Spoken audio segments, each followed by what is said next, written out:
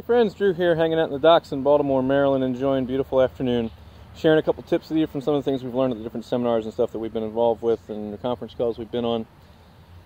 We keep hearing this thing over and over again about how our words create our world, and some of the things that we need to keep in mind, and how to start creating new habits with it, what we say, how to break through those things.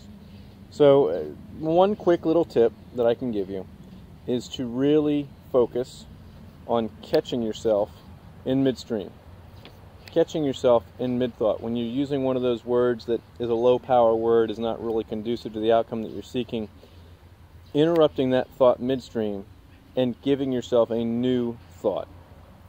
So if it's the word need that we're talking about trying to break, then you catch yourself saying, no, I require this in my life, or I'm committed to this in my life.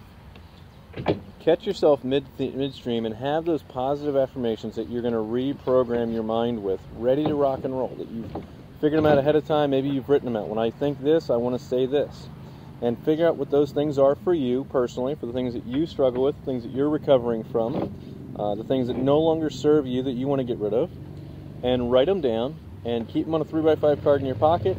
And when that thought comes up, for some of you, that may be scripture, where you're throwing scripture back as that affirmation when you have those thoughts come through your head that are not conducive to the outcome that you're seeking in your business and your personal endeavor.